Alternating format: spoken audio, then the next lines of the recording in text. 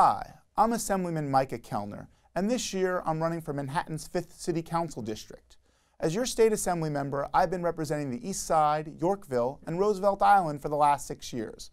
And I've been trying to make a difference when it matters most. I fought and delivered for our communities. I brought 4 new public schools to our neighborhood, forced the MTA to implement tougher air quality regulations on the construction of the 2nd Avenue subway.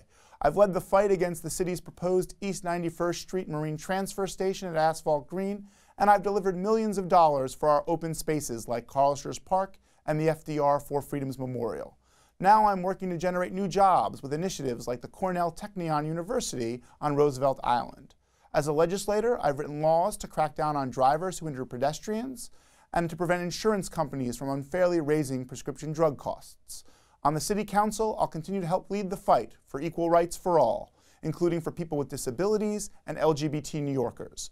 With city government facing turnover at every level, we're going to need experienced leaders to make tough decisions. As your City Council member, I'll continue working hard to improve our quality of life, leading the fight for better public education, mass transit, and a cleaner environment.